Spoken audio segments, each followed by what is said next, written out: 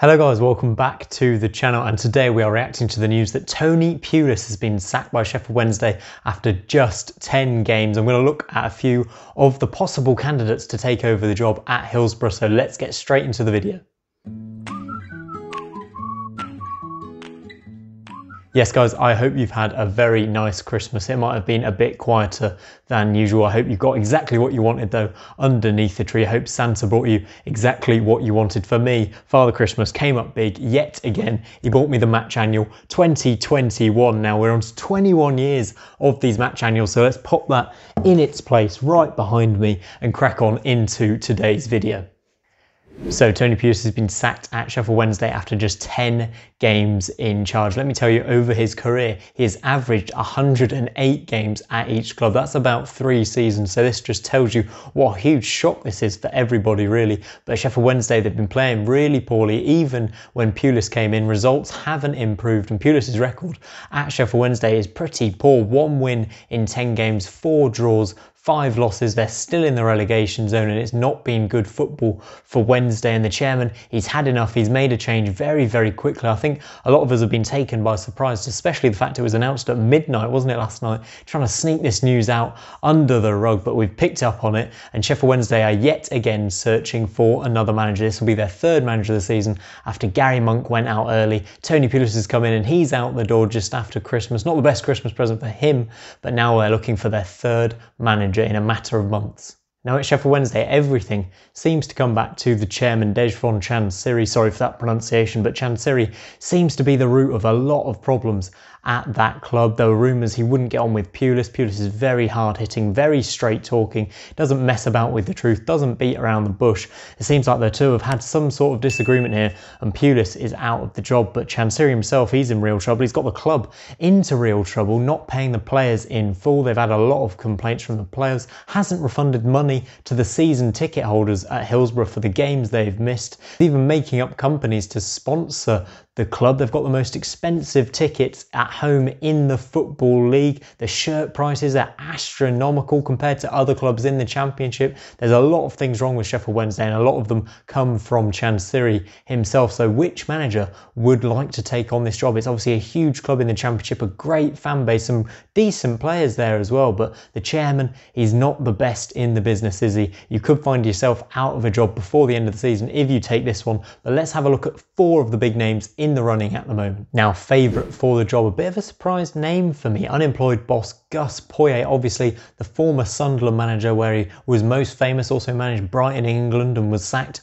on live TV, wasn't he, during the Confederations Cup? But at Sunderland he did a brilliant job. He kept them up against the odds, he even took them to a League Cup final, and the Mackems absolutely loved him. Since then he's been a bit of a globetrotter, really, with mixed results. Quite the CV he's managed to put together, a load of experience from a load of different clubs. He went to AEK Athens where he won 18 out of 28 games and did pretty well in Greece. The fans liked him there. He did all right. Then he went to Betis in Spain where it was a much worse story. Only 11 points from 11 games in La Liga. Not a good relationship with the board, and it eventually led to his dismissal after only a few months. Then he thought he'd try his luck in China with Shanghai Shenhua, where he just had no control, it seemed, of the transfers of the board. The players were getting brought in. There's rumours that 3 players turned up to his pre-season training. He didn't know they were going to be signed, and they were the unfittest and not good enough to play in the Chinese Super League. So he had his hands tied a bit in China. Didn't last too long there before going to Bordeaux,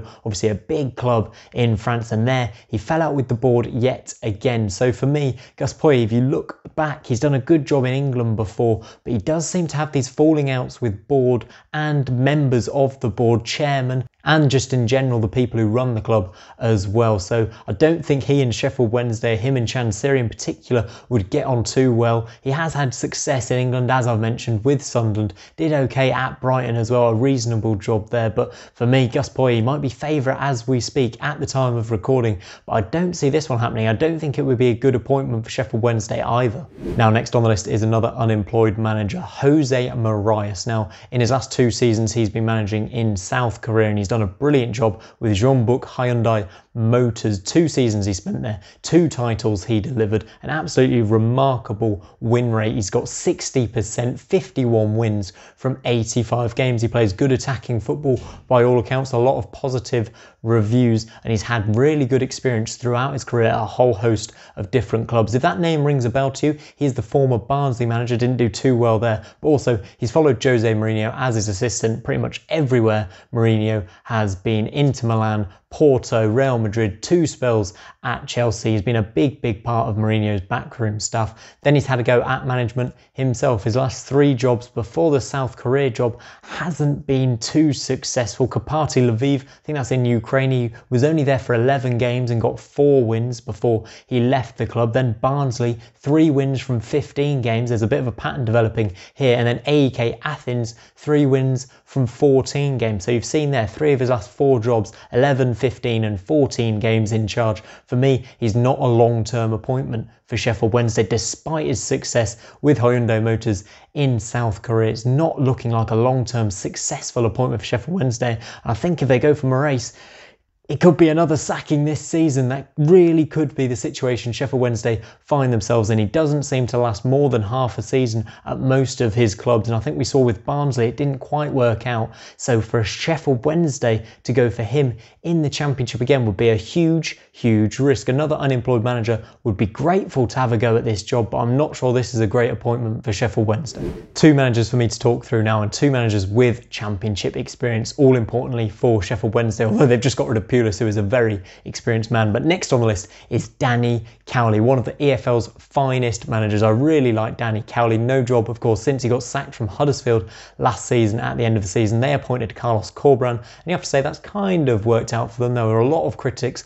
including me, who thought they should have stuck with Danny Cowley. Corberán's results are here or there, wins, losses, not too much consistency, but they are playing nice football, which Cowley may not bring you. Anyway, he came into Huddersfield when they'd just been relegated from the Premier League and they were struggling at the bottom of the Championship, and he came in and got the job done. He kept them up with 13 wins, 11 draws and 16 losses. That's a 32% win ratio, and with a Huddersfield side that was sinking like a stone, a lot of players didn't really want to be there. Cowley came in and did an amazing job, just as he has done throughout the rest of his career. Concord Rangers, his win percent was 52. Lincoln City, his win percent was 53, and in between those two, Braintree Town, his win percent was 49%. So over his career, he's been absolutely exceptional, and even though it didn't quite go the way he wanted at Huddersfield, I think you have to say his first job in the Championship, his CV is only stronger for taking that job and giving it a crack. There were a lot of teams who wanted him to pry him away from Lincoln City. Eventually he chose Huddersfield, which was a bit of a shock, but he got the job done there. So would he be tempted by another relegation battle with Sheffield Wednesday? They could offer him big money, they could offer him a huge club, the biggest club of his career so far. I think he might be tempted by this one, him and his brother Danny Cowley. I mean, what a manager he would be for Sheffield Wednesday. He's done it before in the Championship. He's another unemployed manager. I don't think he'll be unemployed for too much longer. One of the best available, in my opinion. I think he'd be an outstanding appointment. He really could keep Sheffield Wednesday up. And finally, the final manager I'm going to talk about is another unemployed manager with a load of experience. Paul Cook, the former Wigan boss. We saw what he did in 2020 and last season with Wigan. It was absolutely exceptional, wasn't it? They were one of the informed teams in 2020 after a pretty poor start to the season, found themselves up to 13th place, which is where they finished before it was all nastily taken away from them from off the field wrongdoings. They had a points deduction and they were relegated at the end of the season. Their squad was completely dismantled. Paul Cook left as well. Very sad situation at Wigan Athletic, but Paul Cook is an exceptional manager, a really good manager in the Championship, and he could get the job done as well for Sheffield Wednesday. It's not just at Wigan he's had success either. Promotions with Wigan, of course, from League One, Portsmouth from League Two, and Chesterfield as well from League Two in recent years. He knows how to get the job done. He always makes his team work really hard, but yet again, Wigan were playing some exceptional football. I keep saying exceptional because Paul Cook's team were really exciting to watch. They scored a lot of goals. It was a talented squad he managed to put together. I think if Wednesday get him in, it'll be a real bit of a coup for them. They're really good to watch, Paul Cook teams. I really enjoy watching him and his interviews. He's got a bit of personality, as well. I think he'd be a really good hire for Sheffield Wednesday. Between him and Danny Cowley, I think it's very, very close. Both very experienced, and there's a few good options on the table for Sheffield Wednesday. Both of these very, very near the front of the running for me. So what next for Sheffield Wednesday? Well, Neil Thompson's going to be in caretaker charge until a full-time appointment is found, a replacement for Tony Pulis who can come in and lead Wednesday up the table. Can they stay up this term? I mean, if you look at their squad, the likes of Callum Patterson, Aidan Flint, I know he's been injured, Izzy Brown, Kieran Westwood, Josh Windass, it's a decent championship squad, one that certainly shouldn't be in the bottom three, but they've certainly not been performing this season, despite all of these problems that I've mentioned, the off-the-field issues, the chairman, the players not getting paid. They're only actually 3 points away from safety in the championship, which perhaps tells you how poor the bottom of the league has been so far this season. The likes of Derby, Wickham struggling as well. Rotherham haven't played many games in recent weeks. There's a lot of struggling teams down there, so they do really have a chance of staying up. In fact, if they beat Middlesbrough in midweek, they could find themselves outside of the relegation zone. Who'd have thought it? So the Sheffield Wednesday job perhaps might not be such a relegation dogfight if the right manager can come in and get them sorted. Now, for me, I would go for Danny Cowley. I think he's such a good manager, still young, still exciting, got some really fresh ideas. I think Paul Cook would be a brilliant second choice if Cowley can't be convinced. I think Cook deserves another shot in the championship, perhaps with a more stable club he would fancy after what happened with him at Wigan. He probably doesn't want to go through that turmoil all over again. So for me, Danny Cowley number one, Paul Cook number two. Be happy to see either of them get the job. I think Gus Poyet would be a real risk for them to pick. Now, guys, let me know who you think should be the next Sheffield Wednesday manager in the comments down below. Don't forget to like and subscribe to the channel if you've enjoyed this one. There's going to be more content coming from me in the new year. I know I've been away for a while, work's been a bit mad, but we are back now with more Football League content, more videos like this. Let me know a couple of words who you want to be the next Sheffield Wednesday manager. But for now, that is it, and I'll see you on the next one.